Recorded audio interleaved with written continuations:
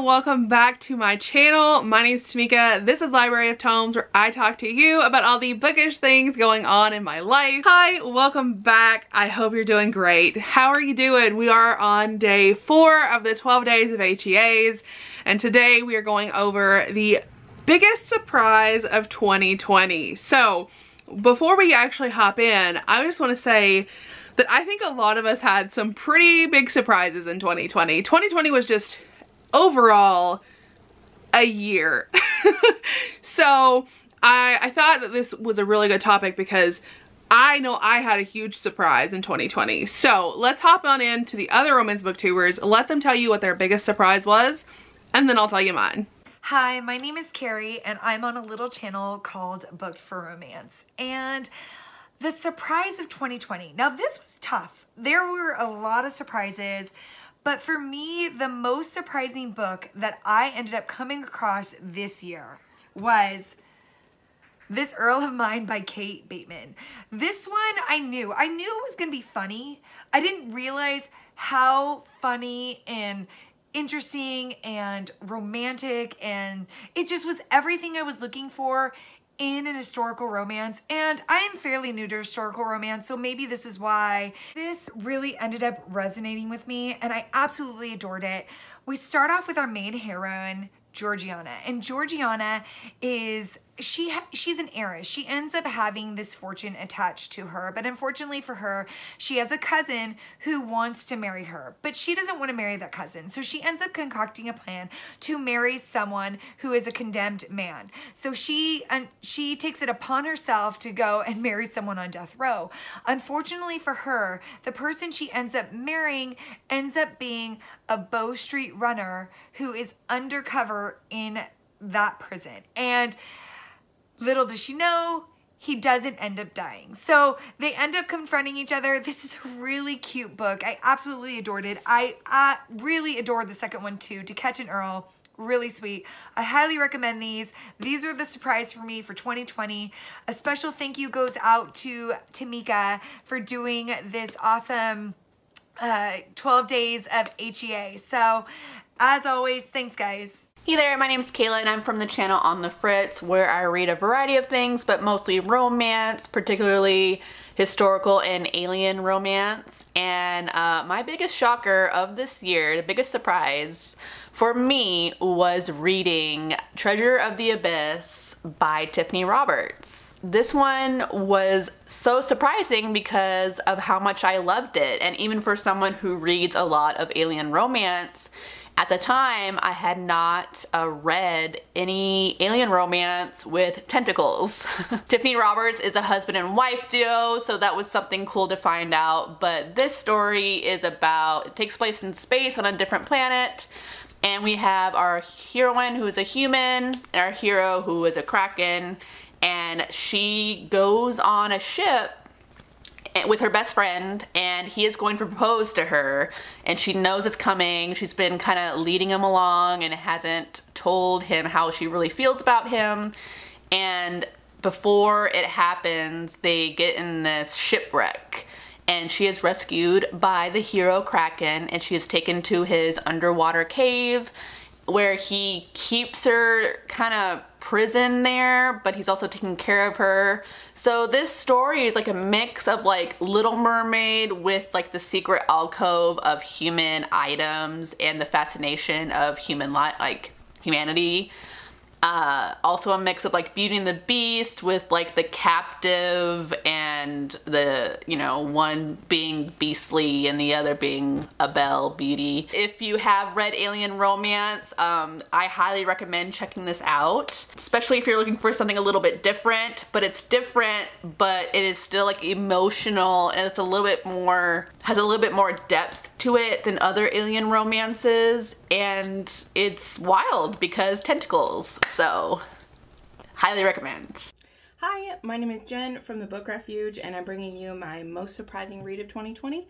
This was an interesting topic choice, which, I mean, I got to pick which topics I chose, and it was still difficult to pick a book for this one, but I'm going to go with Den of Vipers by K.A. Knight. So there are a couple things. This is super shiny, so I'll show it to you, but this is a bad mama drama. This is a mafia book. This is a reverse harem, and this is like super dirty, kinky, crazy stuff happening in this book. Lots of trigger warnings. Look those up. We don't have time for it all in this short clip.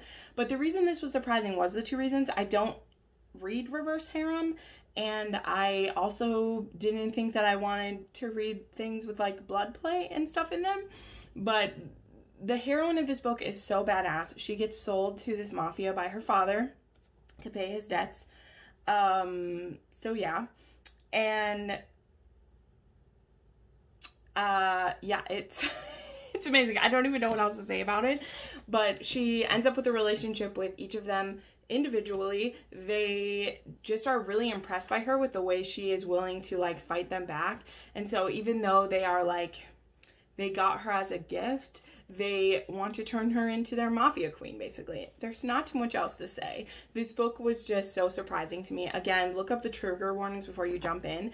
But if you love mafia, if you like it dirty, crazy, bonkers sex happening, if you like those situations, definitely try Den of Vipers. I believe it's on KU. I had to buy a physical copy because I just had to highlight this book because it's so crazy. Like the chapter headings all like our black page, and it's so good.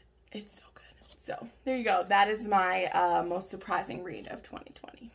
Hi guys, my name is Ezra from I Heart Romance, and I'm so happy to participate in Tamika's 12 Days of HEAs.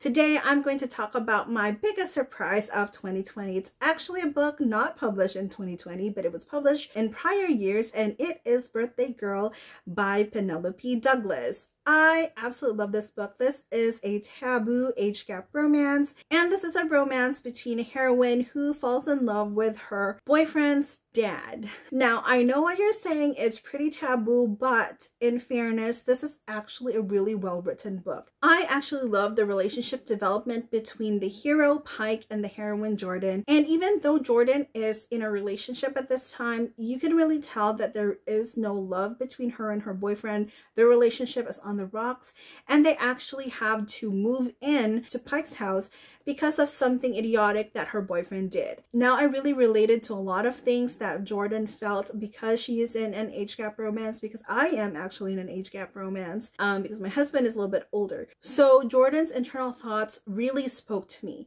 Now, because this is taboo, and I don't really read a lot of taboo romances, and prior to this book, I actually read another book that featured a heroine falling for her ex's dad that I did not like at all. So I was not expecting to like this book, and in the end I gave it 5 stars. It's such an amazing book, really great relationship development, very steamy as well, but I really loved it. There is no cheating involved, and the romance is really top notch, and I highly recommend it. So if you've been here at any time at all, you will know that I actually did not like historical romance before I did my reading vlog in August or July.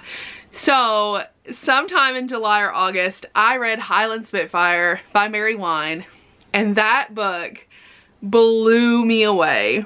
It was a 5-star read, and I absolutely loved it. So this book follows 2 characters who are put into this marriage of convenience, or arranged marriage of sorts. It's a forced marriage. If they don't get married, then their 2 fathers will die. These 2 characters come from 2 families who hate each other, and it's this story between these 2 enemies falling in love. It was beautiful. I loved it. I thought it was such a fun book and so interesting. And the thing that surprised me the most, and that's kind of what I want to talk about here, is the fact that I was so adamant about how I did not like historical romance. I did not want to read it.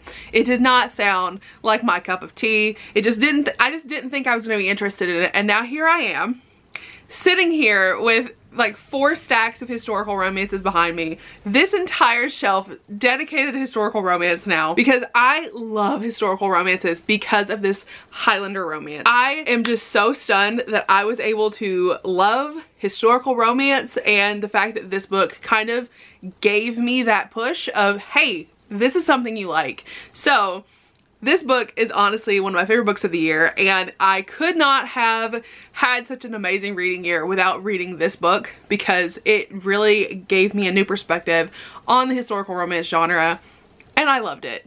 So I had to include it. So those are all of the biggest surprises of 2020. Let me know in the comments what your biggest surprise was, because I know that we're probably all really curious about what everyone's biggest surprise was. And if you want to be my friend on any other platform, all my links are in the description, including all of the links and books that the host talked about, and the links for the the other romance booktubers' social media. So with that being said, I'll see you all tomorrow for a small town romance recommendation list.